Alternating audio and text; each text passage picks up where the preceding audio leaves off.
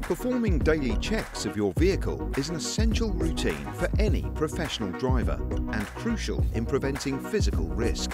In this short video, we'll talk through the standard daily checklist other than your simple standard oil and water checks. Okay, so we need to check the audible warning device on this vehicle. The only one we've got is the horn. All we do then is turn the ignition on and then press the horn.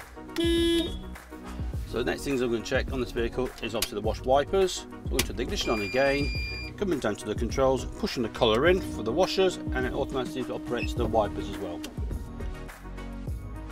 So the next thing we'll check is the function of the lights. To do that then, we turn the ignition on, put our side lights, headlights, fog lights on, hazard lights on, and then go out and check them on the outside. Next thing to check is obviously the tyres. We're looking for 1mm tread depth, 3/4 of the width, all the way in circumference. No exposed cord, bulges, and obviously make sure it's at the correct pressure. While we're at the front here, we can check our number plate, and what we're looking for here, that's clean, visible, and check for any signs of damage. Like the number plate, we've also got to check the rear reflectors, make sure they're clean, visible, not damaged anyway.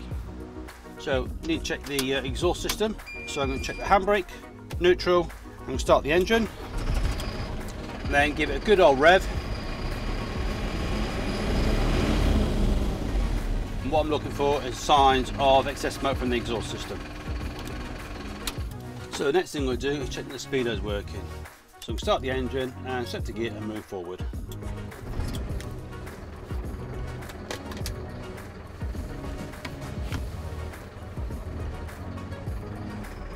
And as you can see now, the speedo's working quite nicely now.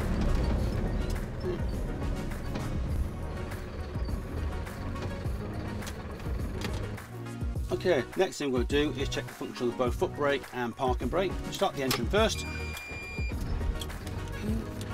Select first gear.